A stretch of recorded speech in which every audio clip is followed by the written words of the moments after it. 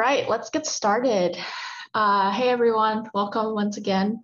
By way of introduction, my name is Melissa. I am a first-year MBA student at Kellogg School of Management and part of the Decode team. Would love to give you a little bit more background on what Decode is about. Decode is most known for its largest tech and innovation forum jointly hosted with UC Berkeley and Stanford student organizations, alumni networks, and entrepreneurship centers. The organization features speakers at the forefront of technology, innovation, and entrepreneurship from around the world. The mission of Decode is to give students, founders, and investors a platform to share, connect, and be inspired. Over the past 5 years, our annual Decode Innovation Conference have had over 10,000 audiences every year. Some of our notable speakers include founder and CEO of Zoom, board member of Tesla and SpaceX, CEO of Y Combinator, and CEO of Google X. Our most recent conference last October had gathered 1.3 million views across 44 countries. And since then, we've kicked off this speaker series in collaboration with not only Berkeley undergrad, but also top MBA programs at Haas, Northwestern Kellogg, Chicago Booth, and MIT Sloan, with today being our 7th session. We will also be launching a post-speaker series event networking session later next year. Our next speaker will be in 2 weeks on April 21st, so stay tuned for more details on those. On to the logistic for tonight's event. So after the fireside chat, there will be a Q&A session, and you can send in any questions that you have for our speaker via the Zoom chat. We'll try to go through as many questions as possible. And for those of you who are selected to join our roundtable session with Paul, you should have received an email from us confirming your spot, and we will be inviting you to join a separate breakout room directly from the Zoom meeting after the Q&A session ends. So please do stay around for that later. Let me check to see if Paul and Shuo are still interviewing the backstage before I give his intro.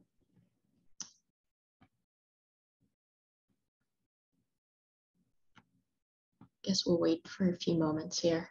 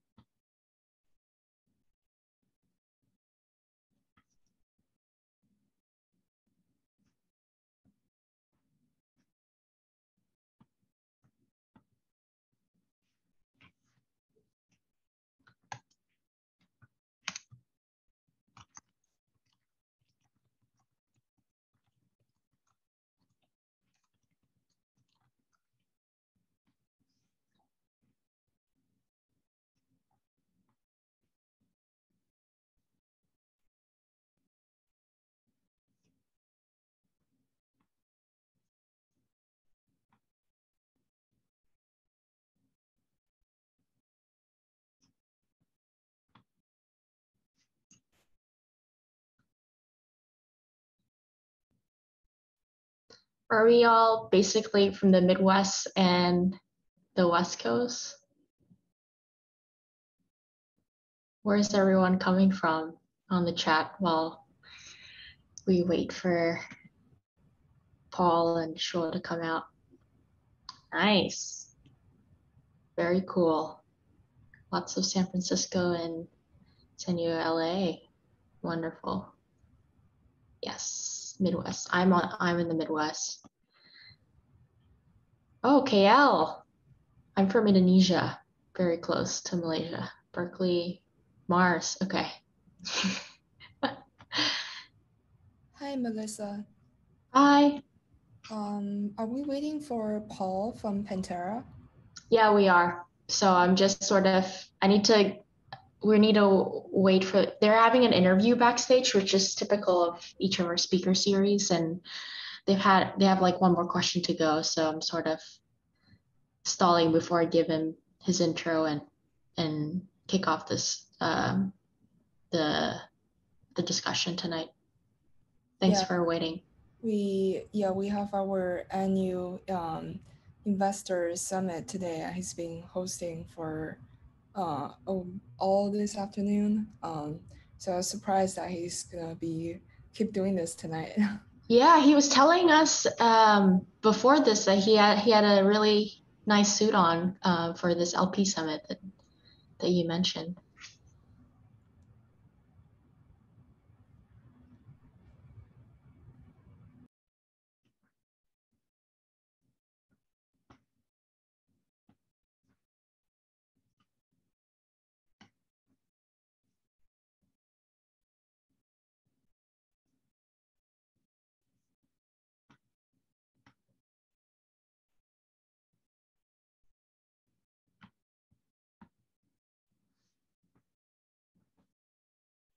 Looks like some more people joined. The more the merrier.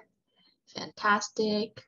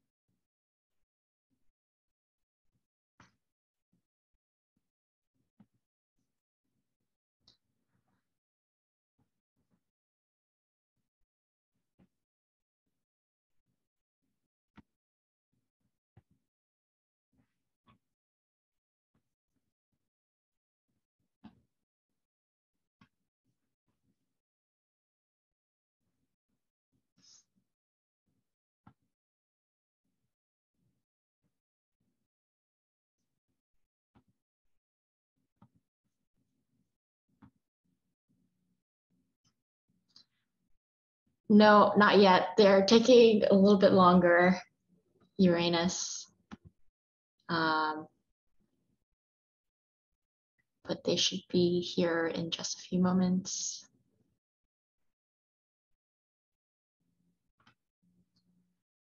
So are we all undergrad and graduate school students?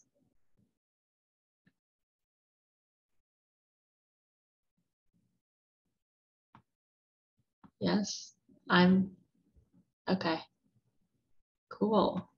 I'm an MBA student too, Janet.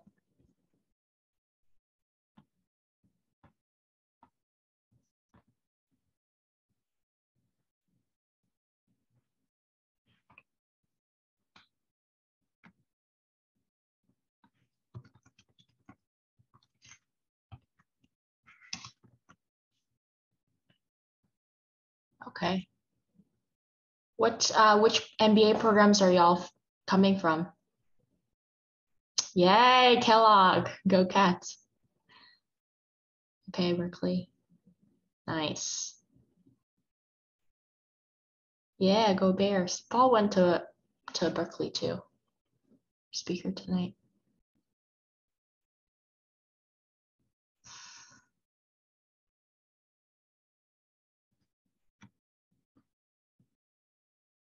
UCLA got pretty far in that NCAA tournament.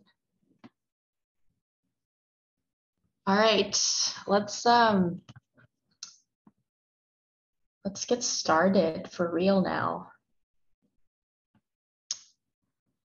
So we're pleased to welcome Paul Veradittakit. By way of introduction, Paul is a partner at Pantera Capital and focuses on the firm's venture capital and hedge fund investments. Pantera is the earliest and largest institutional investor in digital currencies and blockchain technologies, and managing over $4 billion in assets.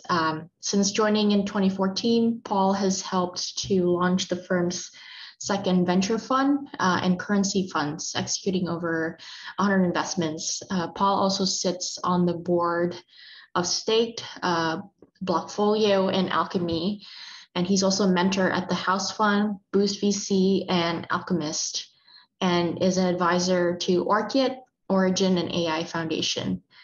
Prior to joining Pantera, Paul worked at Strive Capital as an associate focusing on investments in the mobile space, including an early stage investment in App Annie.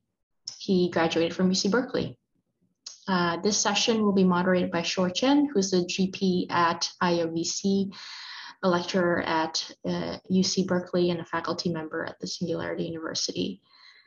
Without further ado, let's welcome Paul and Shuo. Looks like they're here. Awesome. Thanks very much, Melissa.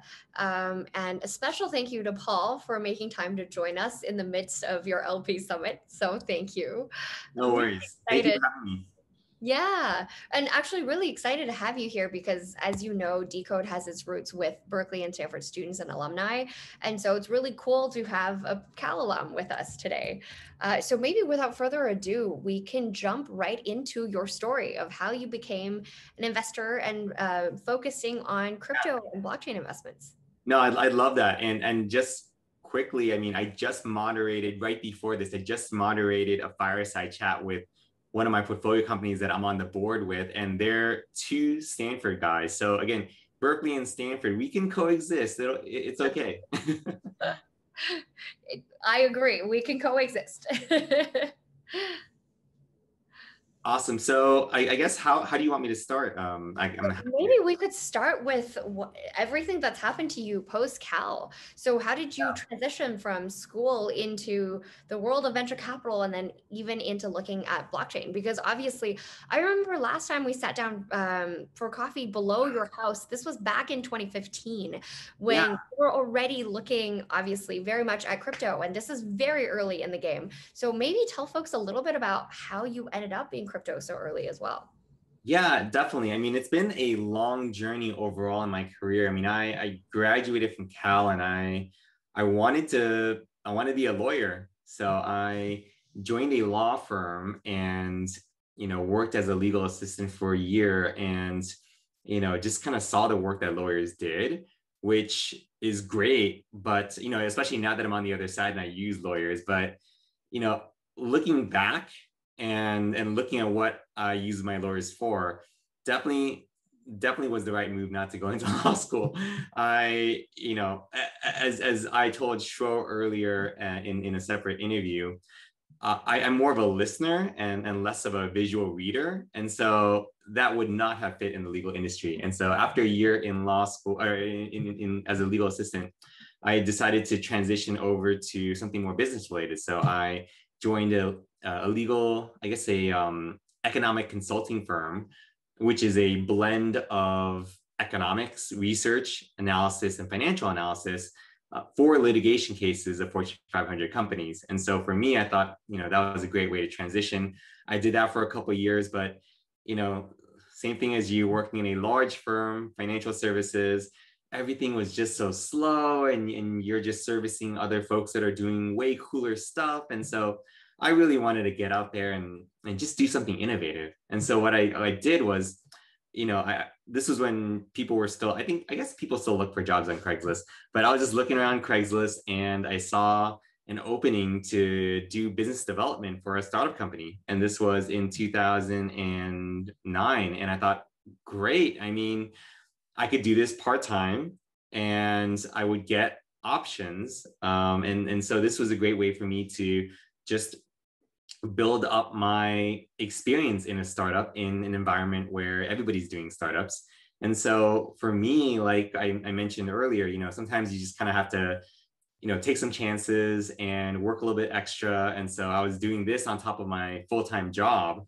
And the more that I was doing business development and helping to think about marketing and strategy and growth, the more that I thought that this was just a lot more fast-paced, a lot more exciting. It was a daily deal aggregator site and mobile app. So think of it as like a kayak.com for daily deals, mobile app and website. And so, you know, as I was learning about how to build a business, and I even got to go to TechCrunch Disrupt and meet a lot of people and learn about their thoughts on startups, I just had to get into the industry.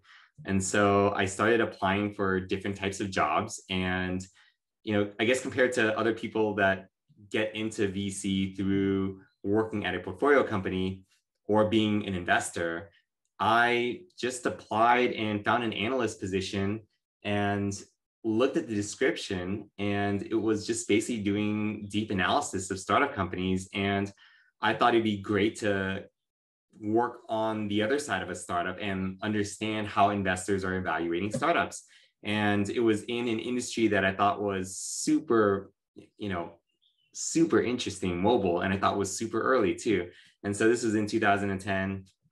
You know, I applied. I guess there were hundreds of people that applied. I worked so hard to like figure out like what it took to be a good, you know, mobile investor. I tried out all the different apps. I mean, I was just like dog fooding everything. And I guess I won the position, and I got myself into the world of venture capitalists, venture capital right from the bottom. And, you know, just learned from the partners at the firm.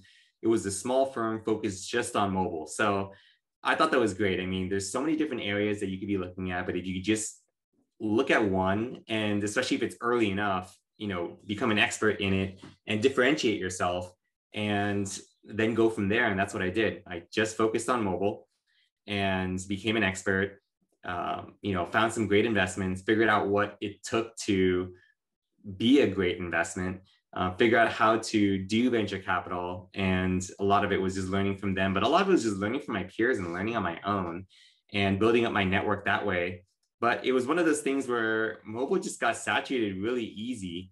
Similar to NFTs, I mean, it's not a very high bar to play with mobile and to understand mobile. And so everybody was then getting into the mobile app space. And, you know, we thought we had a differentiator by, you know, having a bunch of data to source mobile apps. And we were the first ones to be customers of App Annie and sort of created like a money ball for mobile app investing. And it got us in some great deals, but, you know, that edge quickly faded away and larger firms started to focus on mobile. And so for me, almost like an entrepreneur, I wanted to pivot, or I wanted to figure out where that edge would be. And so my friend at the time, and still my friend to today, David Chen of Lightspeed, he was, you know, we're part of Next Gen VC. You guys may know that. It's a sort of pre-partners VC group. And he was telling me about Bitcoin in late 2013, or no, it was early 2013. And he was telling me about mining. And I was just like, oh, this is so complicated. And that was one of the questions that I got when I first joined Pantera was about mining. And, you know, it was so hard to explain. I didn't understand it. I thought it was crazy that he was minting, you know, value and money from machines. And I just thought he was crazy. But, you know, as we went along in later 2013, Coinbase was starting to get some traction. I actually read more about Bitcoin, and it just kind of clicked after I read the white paper. I was just like, wow, this is really interesting. You know, decentralized money and with a capped supply, it really resembles gold, and you're able to send this value to anybody trustlessly without any sort of intermediaries. It really did seem like the beginning of the internet, but, you know, instead of information, it was money. And, you know, I obviously did not think about the rest of what would happen in terms of Ethereum tokens, but even just with Bitcoin, I was like, wow, this is really fascinating. And the first thing I thought about was the developing world, the emerging markets, because I also worked at nonprofits at Grameen. And so I was helping underprivileged women start businesses. So I was like, wow, something like this makes a ton of sense in like Argentina and other places like Africa. And so, I thought to myself, hey, this is a great opportunity to join Coinbase. But then as I was looking at Coinbase, a recruiter reached out and said, have you looked at Pantera Capital? And I saw the background of Dan Moorhead, and I thought to myself, well, he's got such an illustrious background coming from the traditional finance hedge fund side of things. And, Tiger Management was one of the, best brands out there on the hedge fund side. But he's looking for someone to just focus on private markets. And, there was already another partner that was, on the VC side, or just that was partnered up with him. But it was an opportunity to join as a mid-level VC, to learn from two completely different guys, because the other partner was a former CTO of a company that went public. So a guy that's taken a company public as a CTO, a guy that's been CFO, head of global macro trading at one of the world's most illustrious hedge funds. And I get to bring more of my sort of venture experience to the table. And I get to look at venture in a space that is so early that when I joined the firm, there were only 10 companies that were really investable at the time. And, I thought to myself, and it's kind of why people are investing into crypto right now. The reward is so high, and there is risk, but the reward is just so high that if I just give it, a couple years just to see if it goes anywhere, it's totally worth it. If it doesn't go anywhere, then I'm back to the grind. And, it's one of those things where I've switched industries already. So, I've gone through it already. So, I had that experience. But if it really hits something, then I'm going to do very well. So that's the transition over to crypto. I figured this is the right place, the right time, and I got to continue to invest, which I really do like doing. I think what's really unique about your experience is that you've really seen venture from like the entire journey perspective, from starting at a very early intro stage all the way to obviously now being a partner and leading investments and sitting on boards. And I think that's a perspective that oftentimes people don't get to see this whole thing, because either they leave halfway in the middle or they come halfway in the middle. So I think it's really unique that you have that perspective. And you've also seen the entire blockchain crypto space really from its very nascent days. So maybe transitioning a little bit from your VC days into talking a little bit about your journey in blockchain and crypto as well. Obviously, things looked very different when we were just talking about blockchain stuff like way back in 2015 all the way to now, especially given how quickly the markets are. So maybe you could walk all of us through a little bit about the surprising or maybe not surprising changes you've seen over the years. Yeah, it's been such a roller coaster. I mean, when I joined in 2015, it was a cool experience in that, like, the first thing that I did was I went to a crypto conference, and I kid you not, there were like the geekiest guys there, like computer scientists. There were just, random speculators, guys in cowboy hats, to some guys in business suits that look really scammy. And then you have maybe a few guys that were, serial entrepreneurs, or guys that, had done some stuff in the startup space, but that was just a really, really small fraction of things. And so, the diversity in the space and the imbalance in the space was just crazy. And so those were the crypto conferences. There was just a lot of like noise out there, and there wasn't that much attention on them too. So there's maybe one crypto conference like a month or something, or maybe even like a decent sized conference like once a quarter for the first like few quarters. The press was very poor. It's very negative. It was really lonely. I have to say, it's really lonely. And it's nice to be able to talk about what you do to other people. And, it's always obviously nice if they understood it, but, even the first part is just respecting it. Right. And so I remember like coming into this space, and some of my friends are like, Bitcoin is such a scam. Like that's such a harsh word. I was like, oh man, so now I'm in like a scammy industry, and it's like, what are you doing, right? You know what I mean? It's like, I don't know. I mean, I think there's a lot of promise here. It's like, and it's one of the myths that we talked about during our sessions today. Bitcoin is just used for drug dealing and Silk Road and all of that. So I think there was just a lot of negativity for the first year or so. And in terms of companies, I mean, a lot of them were just one person computer scientists that really didn't think about how a technology would get to market and what is sort of needed for a technology to sort of develop. So we're seeing a lot of a lot of solo founders, a lot of imbalanced teams, things that just weren't really investable.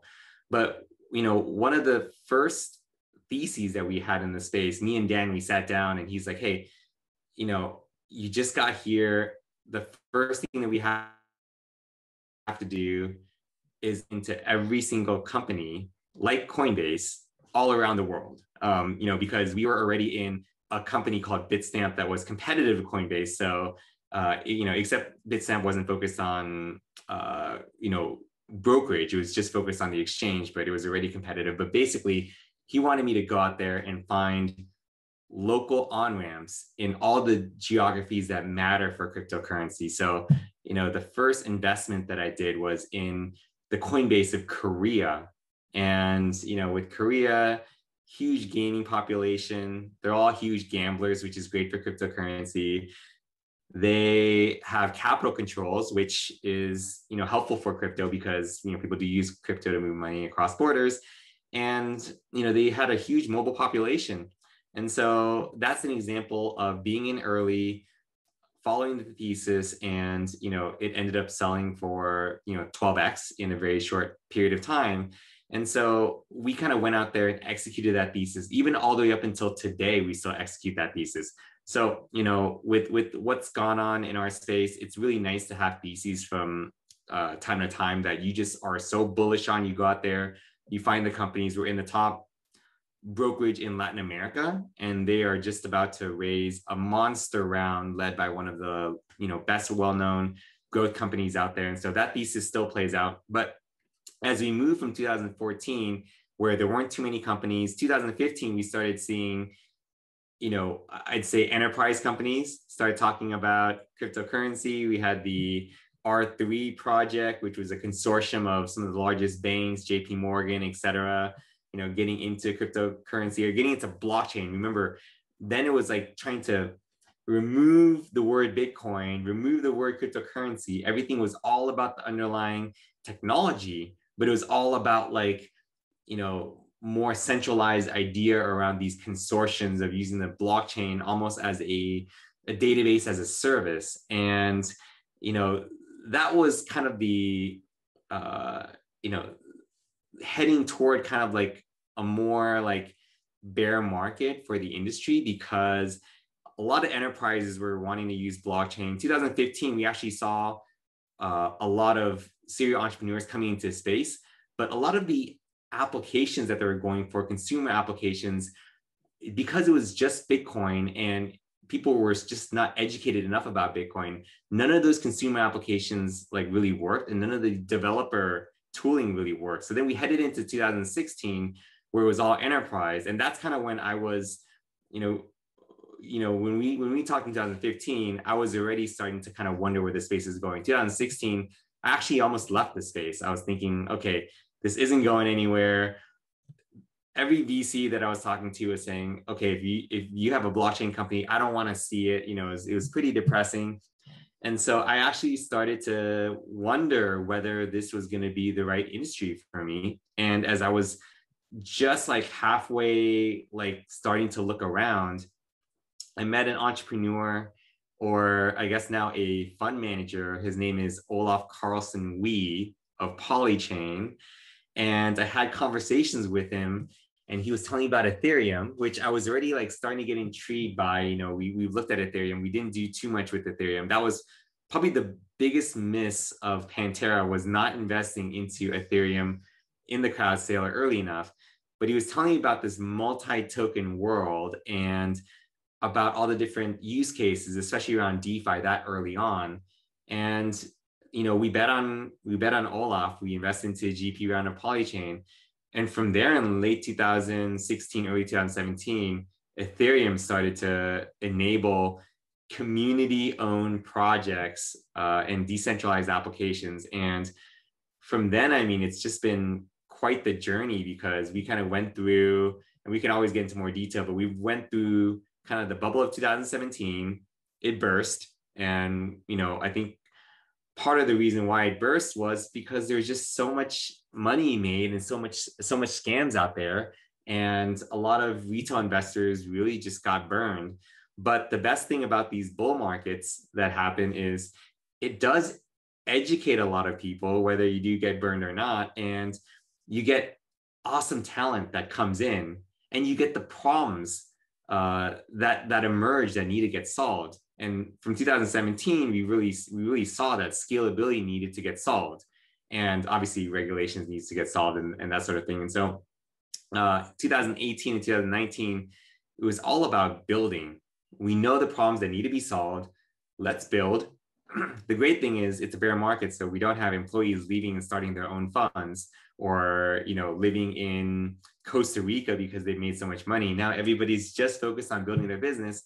And then late 2019, early 2020, we're starting to see progress with scalability, and DeFi starts taking off. DeFi starts taking off for, I think, two reasons: a global pandemic where people are moving money to things that might have value and might have asymmetric opportunities, and that's Bitcoin. I think something else that also helped was basically decentralized exchanges starting to emerge and have the right user experience to actually get people onboarded and trading. And I think the biggest block to innovation, I think, in 18 and 19 was the fact that people did get scared from regulation, and therefore none of the projects that were launching could ever actually decentralize. No one could actually issue a token that can get into the hands of users. And if that doesn't happen, the space is not going anywhere. So by being able to have decentralized exchanges that allow you to have tokens in the hands of users, and of course that spawned a bunch of liquidity mining, that's what really just started, DeFi and these projects being able to actually launch, get out there, get traction. And that's kind of where we are today. Thank you so much for sharing, especially all the ups and downs of this industry. I'm curious, now that you've seen really all the bubbles and bursts and everything else in between, does history help inform the future? And what are some of the lessons that you wish you had known back a few years ago? Yeah, I mean, lessons learned from, let's just say, the biggest crash so far has been the 2017 or 2018 crash. 2017 was a great year, and then early 2018, everything just kind of fell down. I think for us, I mean, it's just so hard to have the right discipline sometimes when the markets are moving so quickly.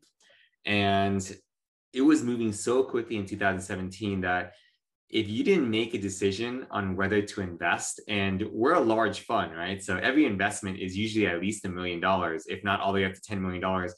You have to make a decision right then and there in the meeting, because the round is already oversubscribed. You know what I mean? It's like that. And so being a bit more disciplined, and it helps now because there is, the rounds aren't moving as quickly because of just having to deal with, legal structuring and launch and liquidity mining and all of that.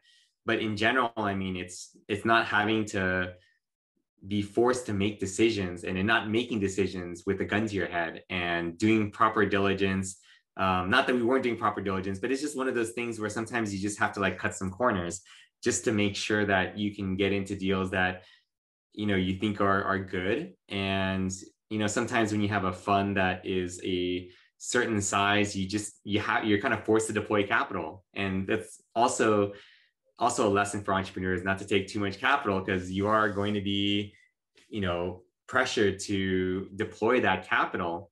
And so that's one of the lessons learned is, continue to stick to your process, even though you do speed things up, but there's sometimes like, you just have to like not, cut corners sometimes.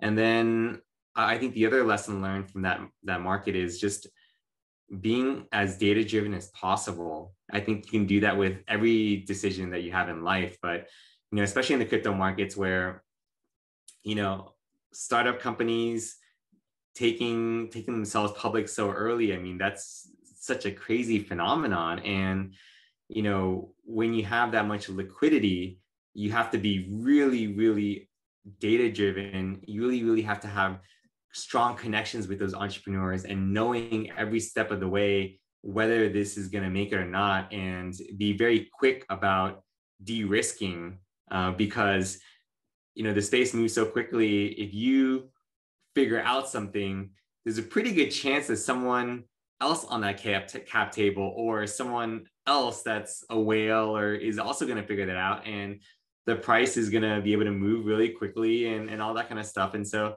you have to have an edge when it's so volatile because the companies are so early. And so for us, I mean, it's doubling down, expanding our team on the trading and infrastructure and data side of things. I think you definitely explained the importance of that data piece, even from very early in your career all the way until now, to really have reliable data to look at, especially within the crypto blockchain world now. Even though it's been a few years in development, we still don't have all the equivalent infrastructure as we do in the mobile or internet world of things yet. So where would someone potentially go if they wanted to look for more accurate sources of data, or if they wanted to ensure data integrity? Any recommendations there? Yeah, there's quite a few firms that are focused on helping to understand on-chain data. So the beauty of the blockchain is it is a decentralized database that everybody has access to view. And,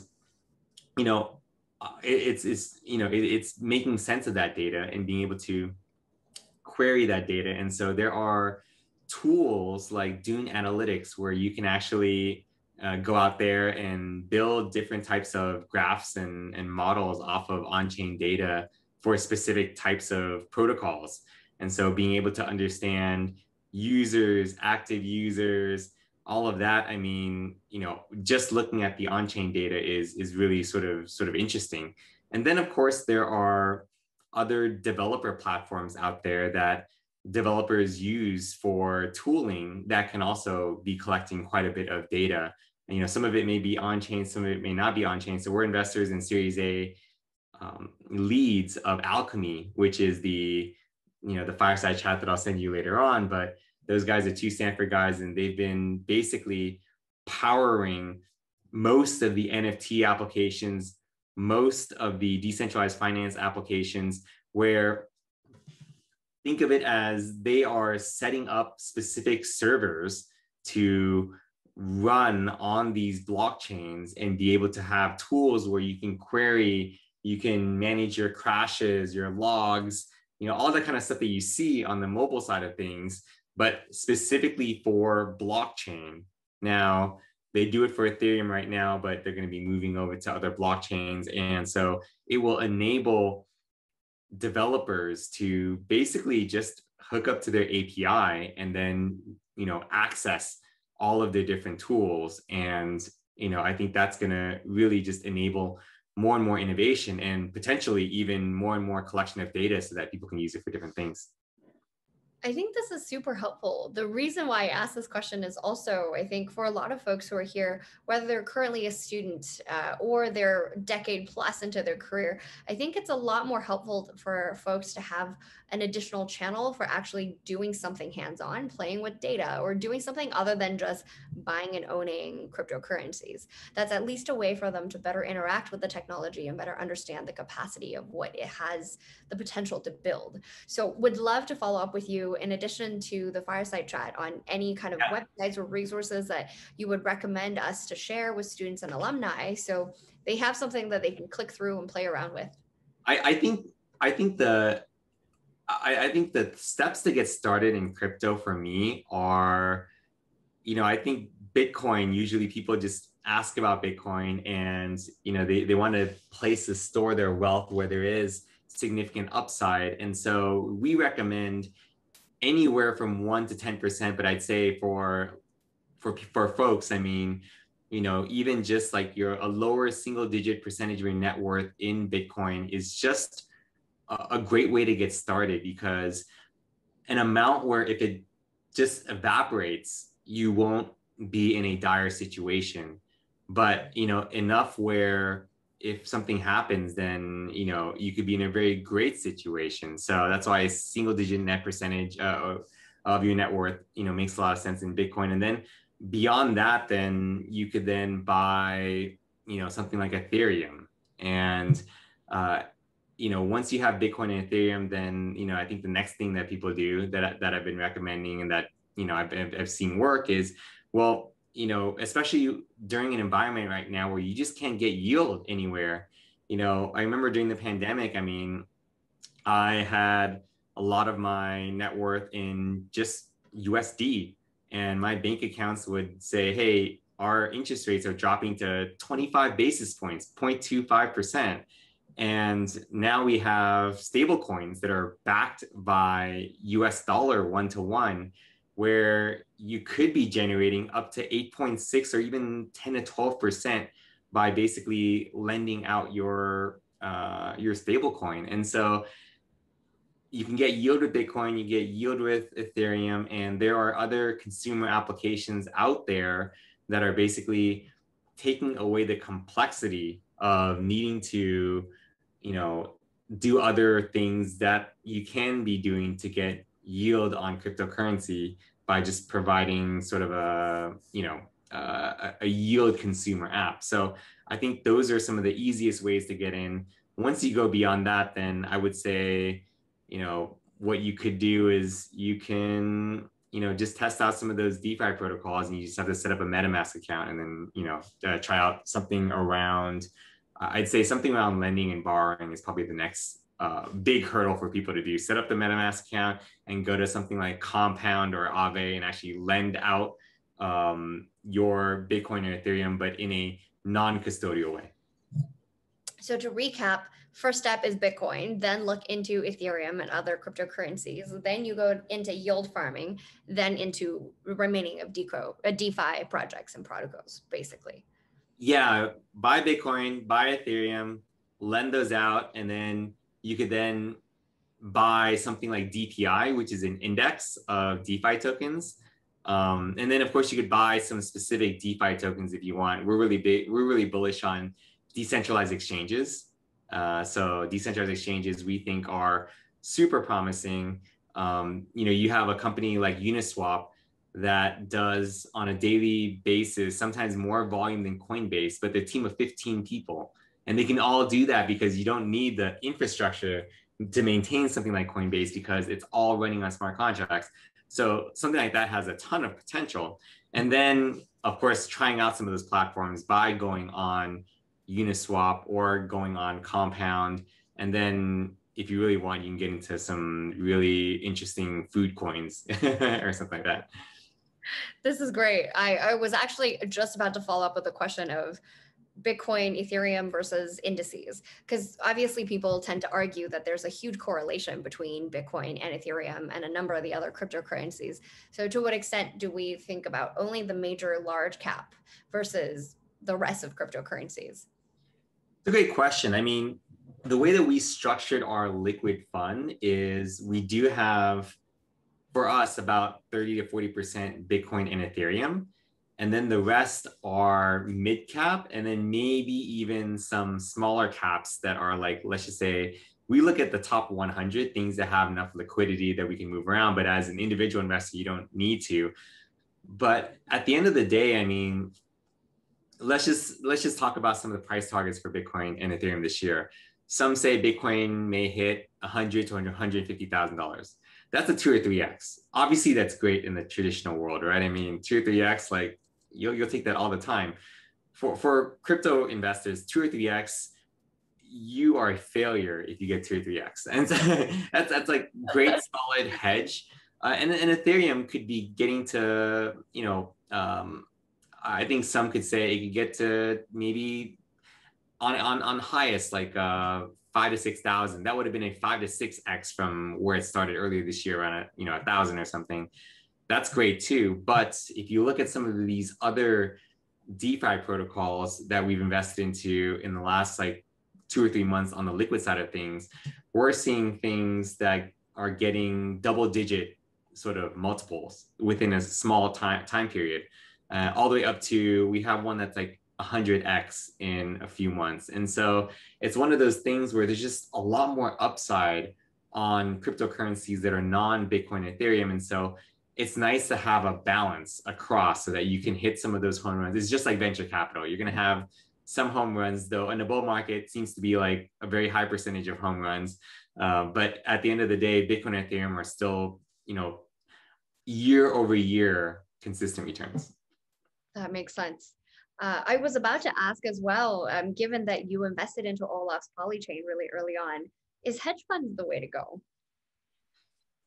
I think it depends on who your investor base is or who you want to be fundraising from. I think right now in our industry, it's still early for institutional capital. And because there are different types of assets with different types of liquidity profiles, we're seeing institutional capital be a bit more, a bit more familiar with the venture style and not having to sort of make decisions between equity versus tokens. I think for a lot of institutional capital allocators, when a space is complex, having too many decision points is just not good. So whether it's just investing into equity and venture capital or investing into a venture type structure where you can get all of these assets all together and basically just saying, hey, I'm investing into Pantera. You guys just, instead of this, I can get tokens, I can get equity. Why don't you guys just, I can get Bitcoin, which is even different than tokens. People just think of Bitcoin as its own thing. Why don't you guys just kind of figure out the mix for me? And so that's kind of what a lot of institutional capital allocators are thinking of. I think as a fund manager, though, it's always nice to have more permanent capital. And so if you can raise it where, you do have a little bit of leeway to manage through different cycles. Because again, if your investor base leaves when the market's bear, that's not great because that's when the best investments are done. Right now, all of my best returns are, and I hadn't seen this because we hadn't seen a bear market like 2018 and 2019 after such a bull market. But the returns from those 2018, 2019 companies are going to be amazing because the valuations were so low. Very true. I think we've talked through most of the things about the markets, but the last question is this volatility piece, which obviously is one of the biggest differentiating factors compared to other asset classes, where you have cryptocurrencies being one of the most diverse, which is a good thing in that it's the least correlated with other asset classes. But at the same time, you're also seeing this asset class with the highest volatility. So any thoughts around that? That's partly why I asked the hedge fund point, if given the volatility, it makes sense to have something that looks like that, but curious to hear your thoughts around volatility. Yeah, that's a great question. So I do think as these markets get more liquid over time, and especially Bitcoin and Ethereum, the volatility won't be as crazy. But at the end of the day, for use cases where you don't want volatility, if you're speculating or you're diversifying your portfolio, volatility isn't necessarily a bad thing, especially if the asset's going up, year over year or every 2 years. And if I would advise, for those that are investing into the space to try to think about things from a longer term, unless you're going to spend time to really know the markets and be going in and out. But, I think for use cases that don't want volatility, and this could be around store of value, this could be around payments, then you should be using stable coins for collateral or for payments. And that's what we're seeing right now. I mean, USDC and other stable coins, the market cap of the stablecoin market is about like 50 or 60 billion dollars. And we're seeing large legacy companies like Visa using stable coins as part of their rails to move money across border because it's faster, cheaper, more transparent. And so, you know, if you don't want the volatility, you don't need the volatility, but you can get the benefits of the blockchain. Or, you know, if you are kind of coming to this space, you're going to have to be fine with it, but you should just basically think of it from a longer term point of view and just kind of, you know, put money in there. Don't watch it as much, or just, you know, watch it, but like don't pull money out and just kind of see what happens in a few years. This is great. So I have one last question for you. I also have some folks DMing me questions. So if you guys have other questions, feel free to ping me as well. But let me ask you my last question first, which is, we've really spent a lot of time looking at the past and the present. But if we were to talk about future projections for a little bit, I know you do a lot of writing, and every year you do this yearly projection about what you think will happen. And what is really cool is that you go back the year afterwards to review and say how many of your projections turn out to be true. So I won't ask you to kind of repeat things that folks can go read on your blog. But I would be curious to ask you that question from a personal or even professional development standpoint, given that we have a lot of students as well as alumni, so both younger and more experienced folks in the group. Any areas within blockchain and cryptocurrencies that you find to be super exciting, and specific advice that you would recommend from a professional development standpoint as to what folks can do? Yeah, I just saw the chat, and, you know, I do think that DeFi, decentralized finance, and that spans a few different categories. You know, I'd say being able to send money to someone else without having to go through banks. I mean, using a cryptocurrency that is sort of part of decentralized finance. But for what we're seeing actual companies being built in a distributed, decentralized way, and, you know, transactions sort of happening within those community-owned projects that, you know, we feel like are also part of decentralized finance. And then also use cases around speculation infrastructure for that, that is built on smart contracts, where there isn't someone sort of extracting fees, and you can actually be benefiting or getting actually part of the fees, all being part of decentralized finance. So that would be, you know, decentralized exchanges, decentralized liquidity pools, decentralized borrowing and lending, could be variable rate, fixed rate. And, you know, we're starting to see decentralized insurance. So a lot of the different industries that you're seeing out there are being decentralized. I mean, we're seeing hiring marketplaces, decentralized eBays, all of that. And so I would say just, you know, you can follow me on Twitter or my blog, Veradittakit, but, you know, just do as much reading as you can on the use cases, and go out there and just try out some of those use cases. You know, one of my big aha moments for DeFi was during 2017, when I had to help facilitate an ICO transaction. And for some reason, I was the middleman for this one, for Pantera and this crypto project. And so my company sent me $1 million of Ethereum, and I had to send it over to the project. And I was like, wow, like I sent Ethereum transactions before, but like to send this much, it's a little scary. And hopefully we'll fix that problem where, you know, if I miss a certain letter, the transaction just doesn't get stalled or evaporate. But I did do it correctly, thankfully. And and this was before the network got clogged, but I was able to send $1 million to China for 33 cents.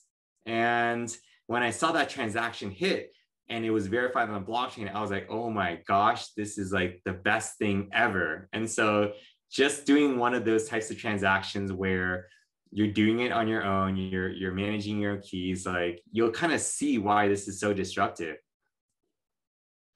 I love it. I think that's a very, I see Kevin's comment. That sounds very stressful, but also a very cool moment when things went through, I'm sure. So maybe I'll summarize one category of questions that I've gotten through DMs, and then we'll shift on over to the Roundtable application.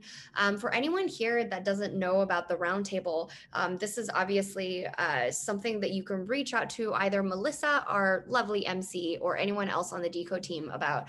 There's a written application to attend the Roundtable, so you can turn on mic and video and ask Paul questions directly.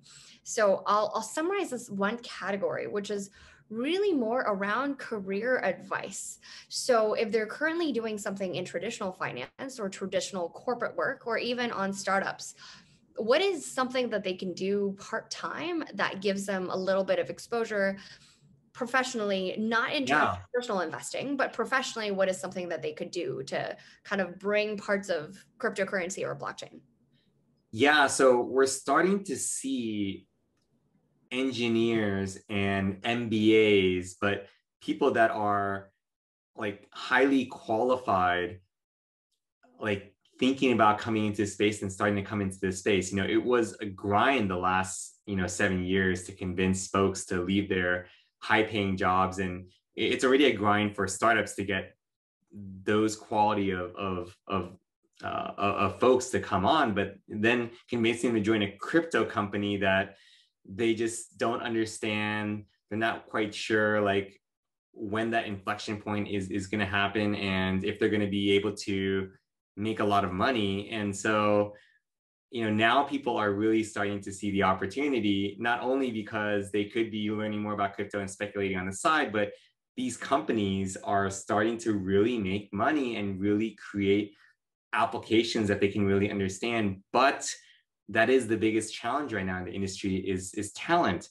And so, I think if you have any sort of interest whatsoever, I actually think that this is the best time because there's so much money in crypto right now and they're looking to pay to get people in the door because there's just so much opportunity right now to actually be building transformative companies that you should, even before you might be willing to sort of take the leap, just learn about different use cases, find companies you find interesting, and maybe even just do like a part-time internship or something. I mean, obviously, if you're willing to jump in and you're ready to start, then that's great. But I think try out the product, see, and if you need convincing, just do some sort of like contract work or part-time internship because they can use all the help that they can gather right now because they're all being funded and there's just not enough talent coming in yet.